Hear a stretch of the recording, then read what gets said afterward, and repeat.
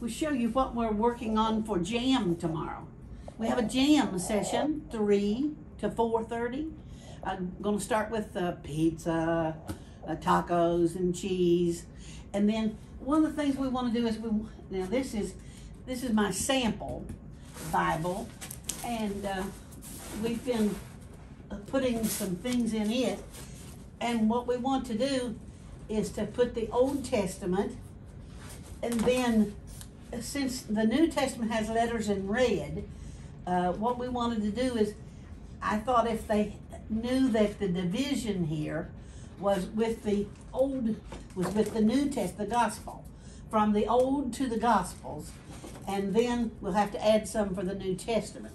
But I wanted them to get the idea of the Old Testament, the New Testament, which will be a division, and then that there will also be the Gospels.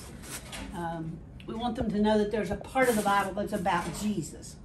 Now what they will do is they will take their Bible here, and they will decide where they want to put their identification, and then they will we'll have to fix these for them before tomorrow.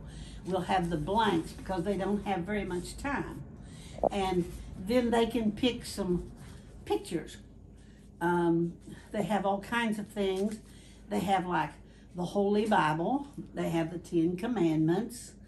They have Abraham and Sarah, David and Goliath. They have the Ark. So they can fill up their pages. Here's Adam and Eve. So they can choose and put in whatever things they want to put, but of course we'll encourage them to put the index. I don't know where it is right now, but there's a list of the books. Now these are the things about Jesus from the Gospels here. So those would go, they would do their white pages, and then they would mark their Gospels.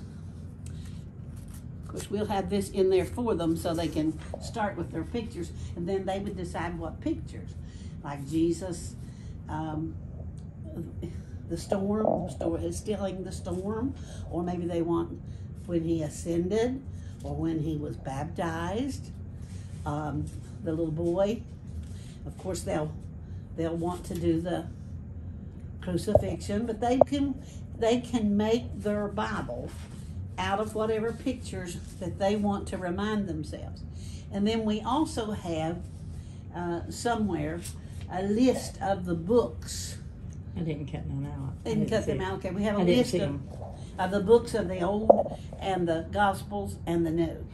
So this is just a part of their, this is just about a 15-minute session or 20 minutes.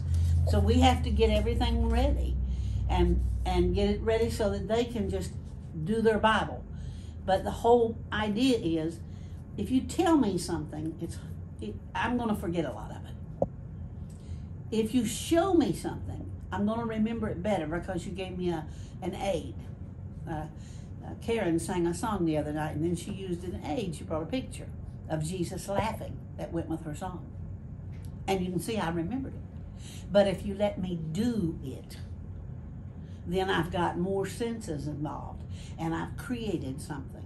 And then I take this something home with me, and I've got it to remember, and I'll pick it up from time to time, and I'll think about what I did. So this is one of the best ways to teach.